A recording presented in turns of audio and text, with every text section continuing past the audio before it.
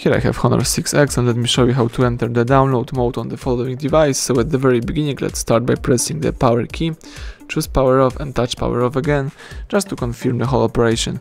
Wait until your device will be completely switched off, and afterwards let's prepare the micro USB cable connected to your PC, and then let's start holding the volume down and volume up.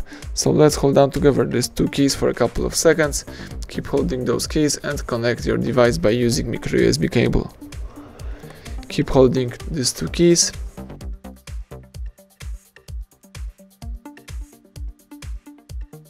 Now you can release both keys. As you can see, the device is trying to install the update. So here, this is the download mode of your device, you can use it. And if you would like to quit this mode, let's press power key.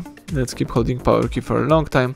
The warning pops up, but if you are not really updating your device, you can safely quit this mode. So when your device goes black, you can release power key. You can also disconnect your smartphone from a charger, and let's wait until the normal mode pops up.